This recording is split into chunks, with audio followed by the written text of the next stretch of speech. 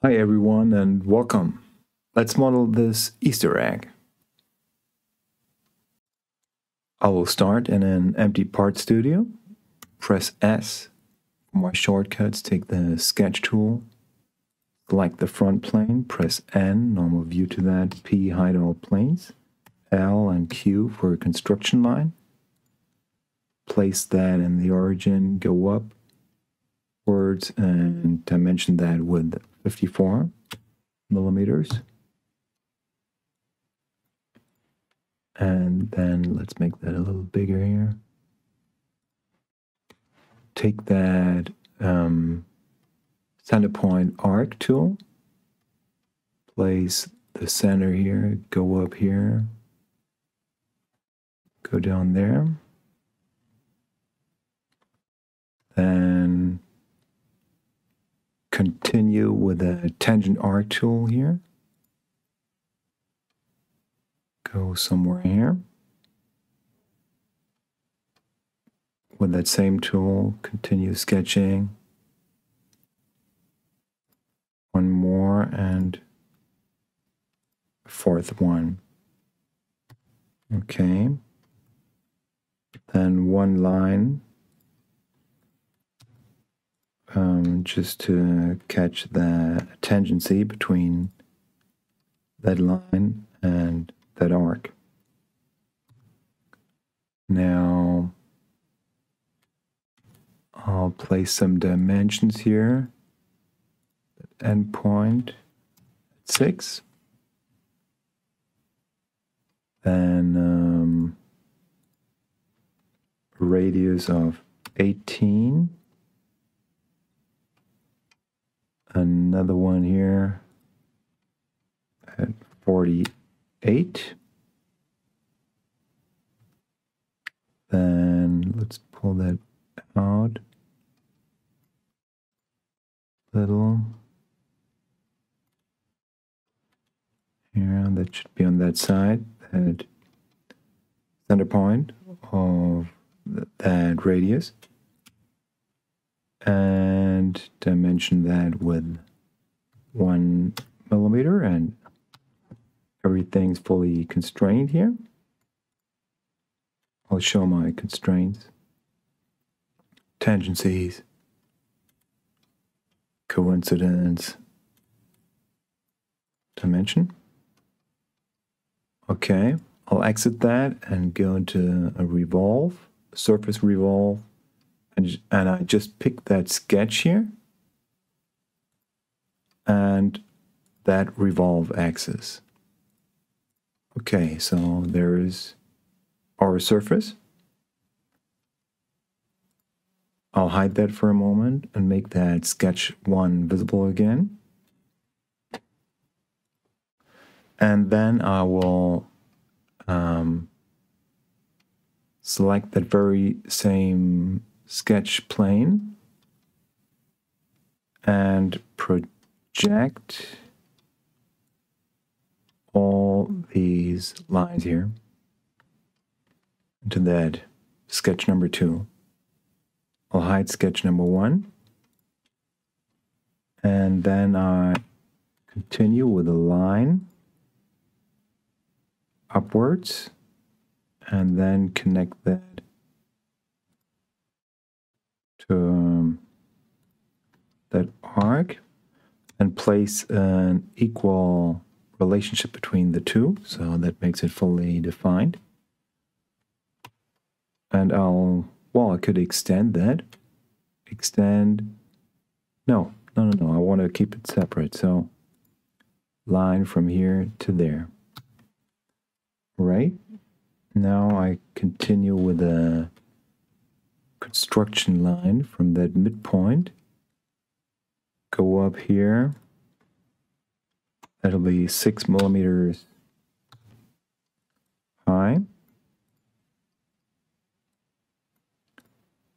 Let me zoom in here and continue with the 3-point arc tool. From here, over there. Okay. Give that a 4 millimeter dimension, radial dimension. Then center point arc from here to there to that endpoint. Go up here, and that'll have a radius of 3 millimeters. Then a tangency between those two, and a vertical constraint between those 2 points. And then mirror over that line those 2 sketch entities. Now I will draw a line here, construction line. Doesn't matter the length. Dimension that with 45 degrees. Go to that mirror tool again and just mirror those entities over there. And then let's make a circular pattern of those 4 here. And the center of that pattern, we can pull it up here like that. And the angle will be at 90 degrees and just 2 of those. Okay, that's our sketch number 2. Let's exit that and make our surface visible again, and take that split tool, and we want to split all those faces and hide that surface with all those lines, and then accept that.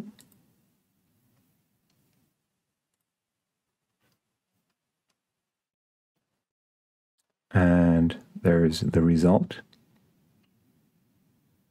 Now let's thicken parts of that surface body. So I take that thicken command, take that one, that one, that one, go to the inside, and I'll give that a 1.2 millimeter thickness.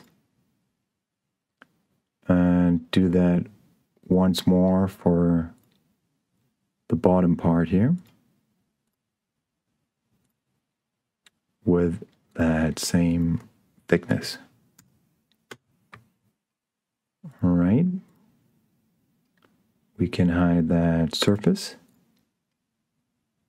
and make one of those sketches visible again, just to have an axis. I will rotate those 2 parts around that axis, just 2 times with an 90-degree angle. There it is. And now let's make a Boolean operation here and subtract those 2 from those 2. All right. And now let's make a circular pattern of those around that axis once more, this time 4 times. We can hide that sketch. Our Easter egg is finished, and we can apply some different colors to the individual parts.